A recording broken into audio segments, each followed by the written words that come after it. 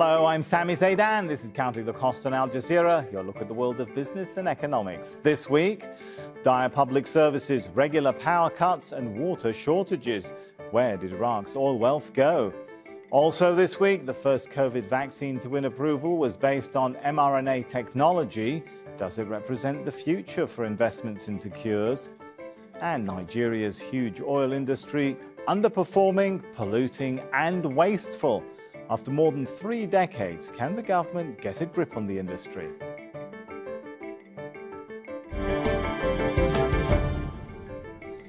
Now, ranked as the 4th biggest oil producer in the world, you'd think Iraq had the financial resources to weather the pandemic and drop in oil prices. But that's not the case. Its fragile economy is struggling to cope, and it may have to turn to the International Monetary Fund for assistance. It has already devalued its currency by almost a fifth, enabling it to eke out more dinars for dollars. Well, this is the succinct appraisal of the World Bank.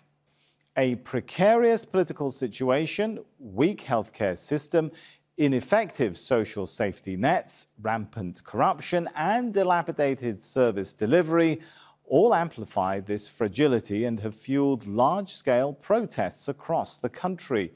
Well, that begs the question, where does all of Iraq's oil wealth go? Well, up to 90% of Iraq's budget is dependent on oil exports. This year's budget is $113 billion.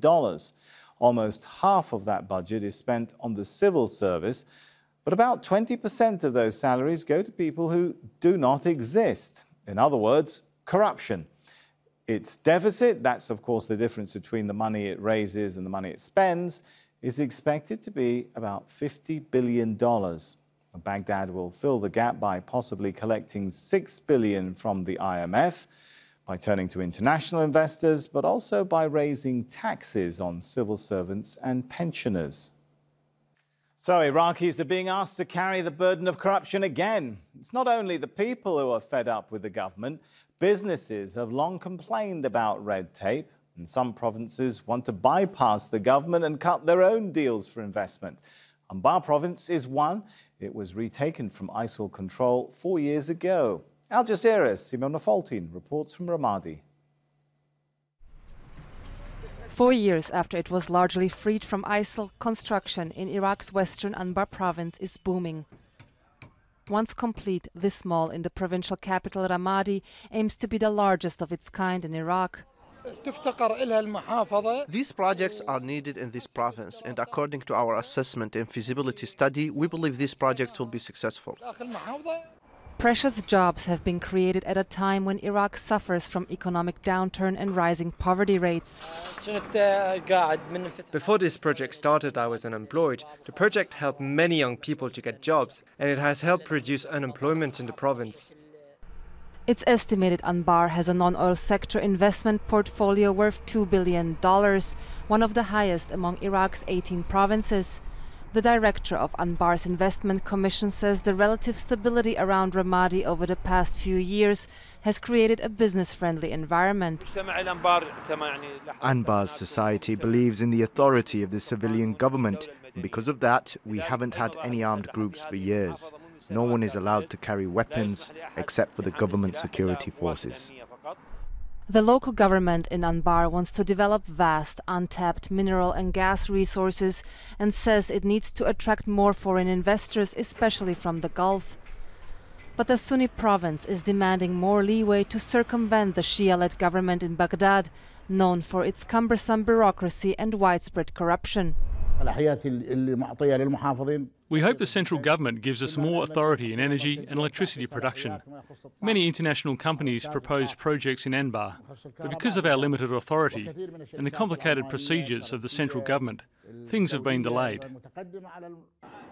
The local government's push for investment doesn't just aim to develop Anbar's economy, it also underpins its political ambitions for greater autonomy from the central government in Baghdad.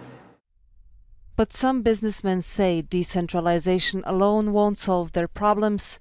This investor says it has taken more than 2 years to complete the paperwork for this hypochlorite plant and blames the local and central governments equally.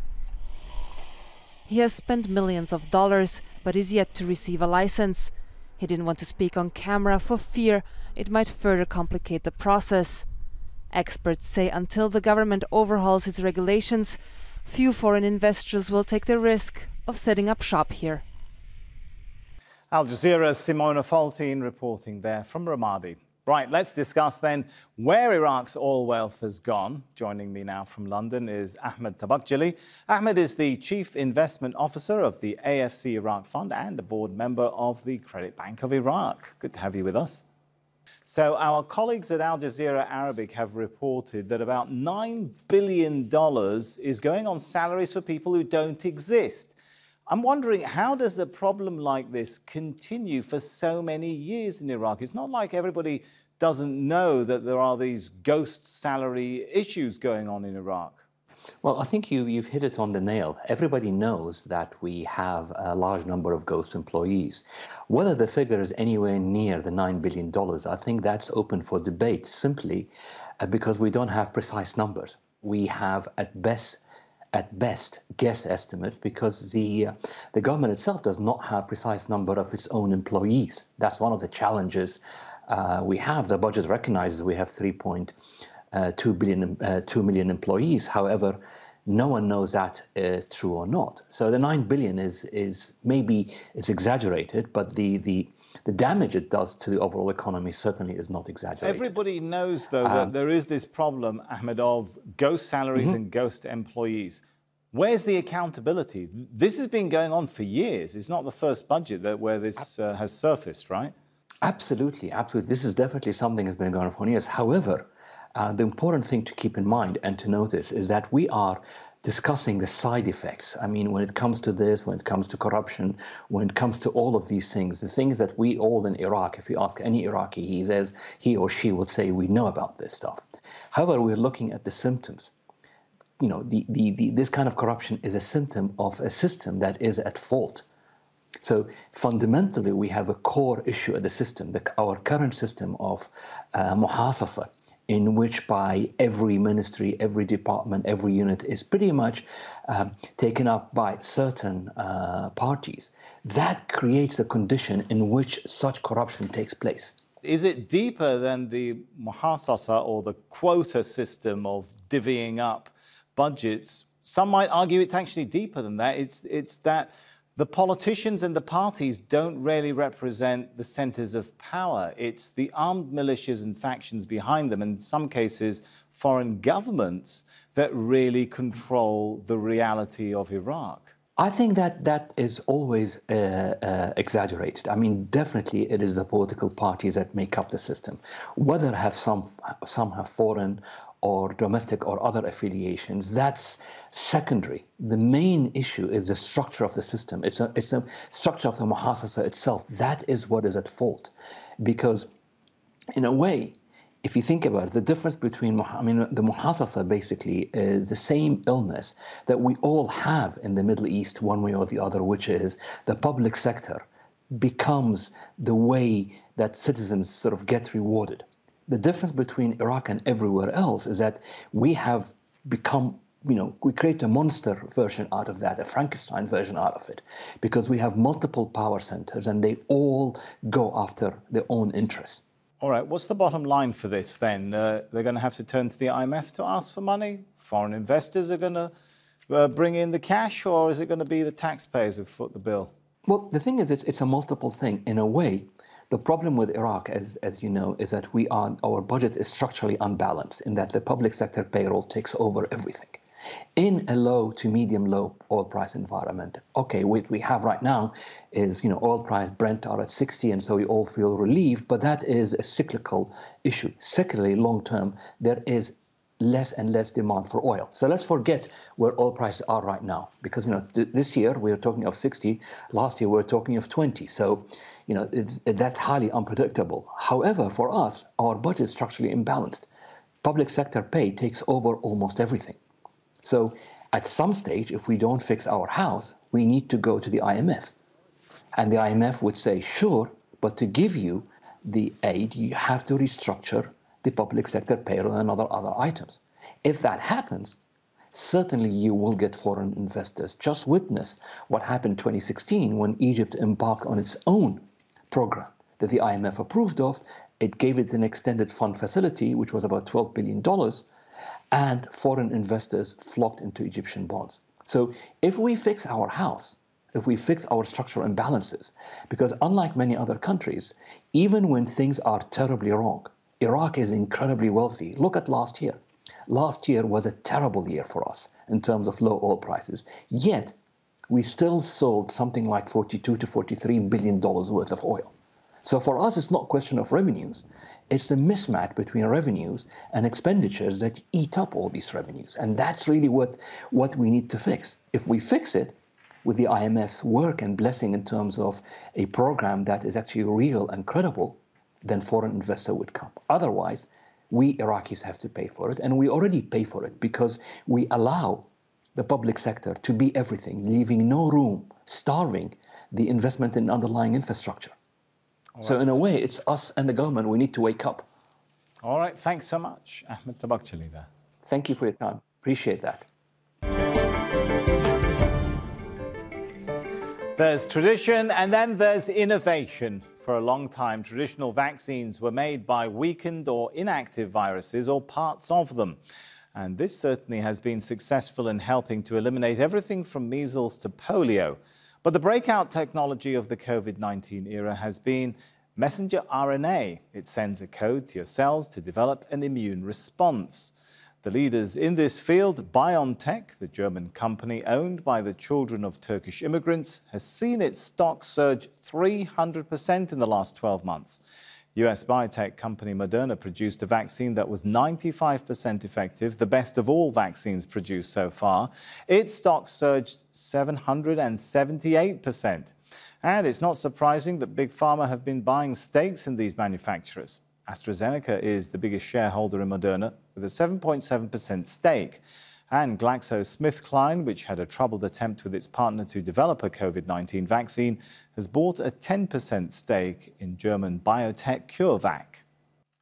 Well, this is where the technology gets really exciting. You see, it offers the potential to create drugs and vaccines for cancer, which kills 10 million people worldwide. Well, joining me now from Rabat, the capital city of Morocco, is Dr. Azeddine Ibrahimi. Azeddine is the director of MedBiotech, the Medical Biotechnology Lab, and head of the Biotechnology Lab at the Rabat Medical School. Good to have you with us. So in technological terms, just how important is mRNA to science and humanity? Well, actually, thank you for having me to talk about this technology, but it's great, I think, and I'm amazed that we could do it actually these days, and we thought it would be a dream for many years, but now I think we are getting closer and closer to having this technology applied and actually being able to produce proteins and cure a lot of diseases that we couldn't actually think about it. But to make it easy to understand, actually, this technology is kind of the software of life. So what you do is just you bring an information, genetic information to the cell, and the cell will be producing any protein kind of that you need or to correct any defect that you have through the expression of this protein. All right, so give me an example of maybe some of the diseases which we haven't been able to treat in the past, which we might now be able to do with this technology, mRNA. Well, actually, all the monogenic diseases, meaning that one gene is defecting in a cell, it theoretically will be able to do it. So cystic fibrosis actually is one of them. Cystic fibrosis actually is based on one protein that is the CFTR protein that is really having a lot of mutation and it's not working. So it will be easy, if we think theoretically about it, easy to bring this mRNA that is correct form of the cell and bring it to the cell, and the cell will be able actually to produce the right protein that will go to the membrane and be able to function correctly. And that will save a lot of people and a lot of pain. So it's a lot of examples, but cancer will be another one that we could come back to it. All right. I mean, you've mentioned cancer and cystic fibrosis. How far are we away from finding a cure to those diseases? Well, that's a 1 billion question, actually. But I'm just trying to say that we came actually, the dream to have this kind of technology is not from today, it's from many years ago. And I think we're dreaming basically to reproduce what we could do, the cell could do naturally. So we thought since the beginning, if it would be possible to do the same thing to correct the defect that we have in people. The only problem with that is just the body and the cells, they have their own mechanism of defense. And every time we brought up this mRNA, the software of life for correcting the defects, the body or the cells will be rejecting them. So now we hopefully get to the point where we can actually, and that was one of the nicest things about COVID, that we'll be able actually to bring these proteins, the body will take them, the cell will take them, and be able to produce them. So I think we are not that far from the first application, and we have to combine that with another technology that is really great also, is the Nobel Prize of this year, CRISPR-Cas9. And the CRISPR-Cas9 system is kind of correcting directly the defects on the DNA. So that's, if we combine those two technology, I think the future will be, I have no idea how can be the future.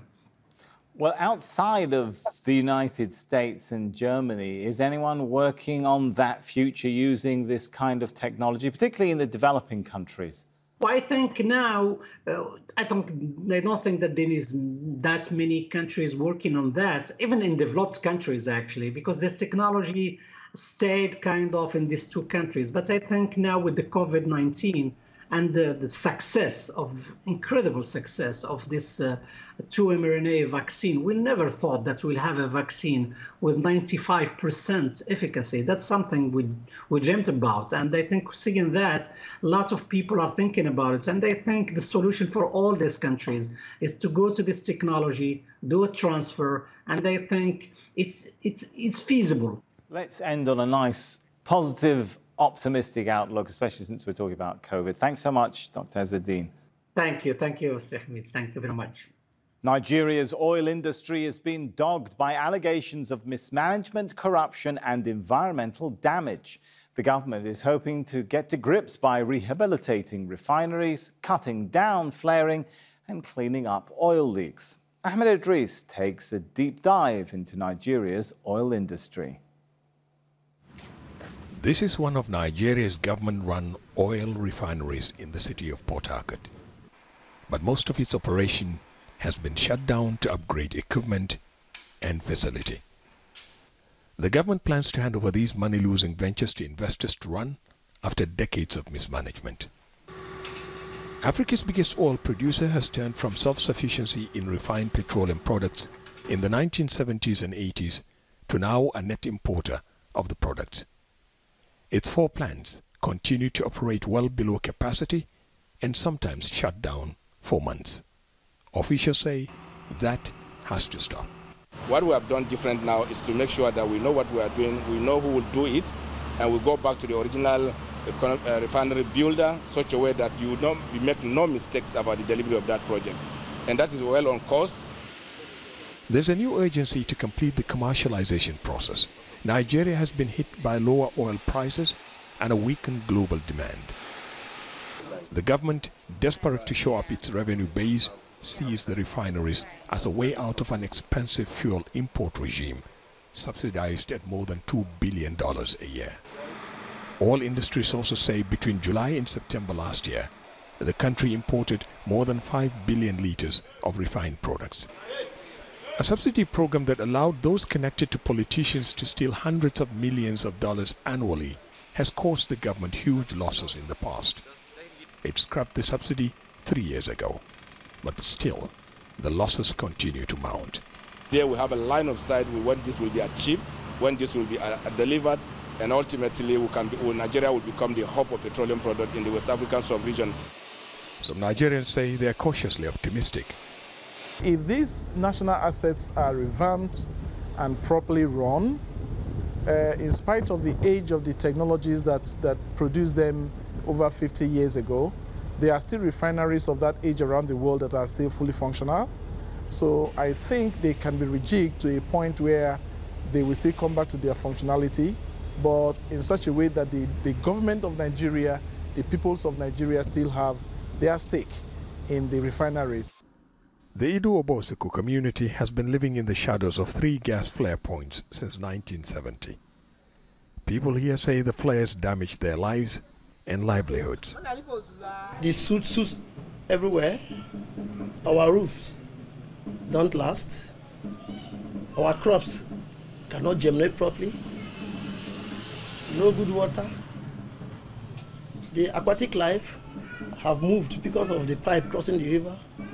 For us to get fish now, we have to paddle more than 10 miles. He says compensation paid to some has done little to ease their pain.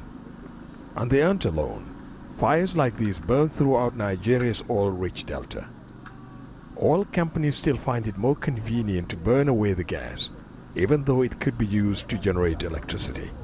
An estimated 23 million cubic meters of gas is being flared every day from 174 points like this, costing Nigeria about $1 billion annually. The government says it's a waste, and if stopped, could add 3,000 megawatts of electricity in a country that is struggling to generate 4,000 megawatts. Because of the difficulty in enforcing a total ban, in 2019, Nigeria launched an ambitious project to increase domestic use of gas and export. This, it hopes, will cut the waste and save lives and the environment.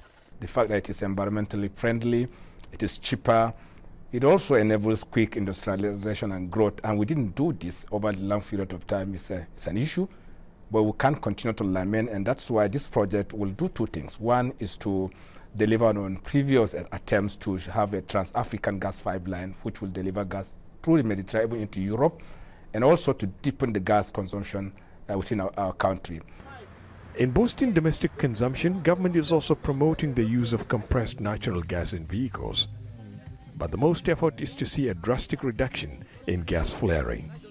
We're actually giving out those flares to people to manage, and we believe that we will be able to take care of all the gas flares within the next few years.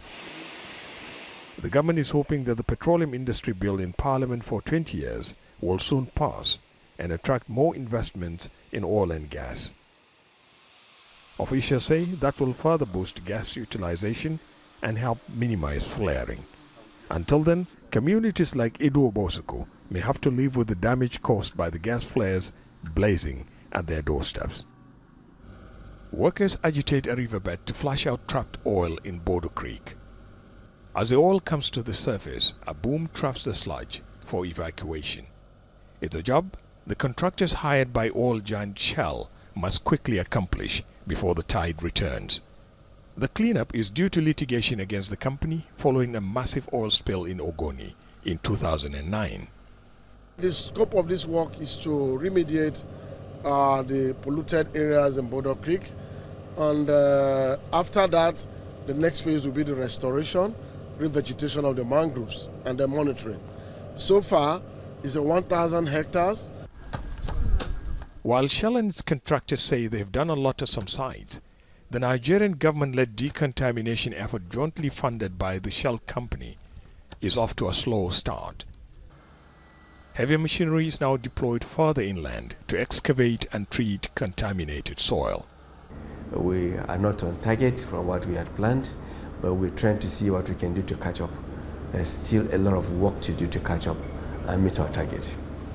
An assessment by the United Nations Environment Programme, first published in 2011, shows that pollution from more than half a century of oil production was worse than originally thought. The report recommended a $1 billion fund to clean up Ogoni alone, an area covering 1,000 square kilometers. The work, which began 6 years later, could take at least 25 years to complete. Much of Ogoni is a wasteland. This mangrove is dead as fish and crustaceans no longer spawn here. Farmlands, fish ponds, and even underground water supplies have been polluted by hydrocarbons leaking from old pipelines. We could expect some activists in the region are less impressed with the work so far. Other communities in the Niger Delta felt that if it works for the Ogoni people, then there is hope for other communities in the Niger Delta, because the Ogoni case is just one case out of several communities in the Niger Delta. And how many years down the line we are not getting it right in Ogoni. And that's not the only concern. Significant amount of oil theft continues in the region, further complicating the process of reversing the environmental damage. Experts believe 15 to 20,000 square kilometers more of Nigeria's oil-producing region require the attention Ogoni is currently receiving. They fear that unless the entire region is decontaminated, Ogoni's cleanup may in the end be a waste of time and resources, as recontamination could occur. Ahmed Idris from Nigeria there. And that's our show for this week, but there's more for you online at aljazeera.com/CTC, where you can catch up on past episodes. That's it for this edition of Counting the Cost. I'm Sami Zaidan from the whole team here. Thanks for joining us. The news on Al Jazeera is next.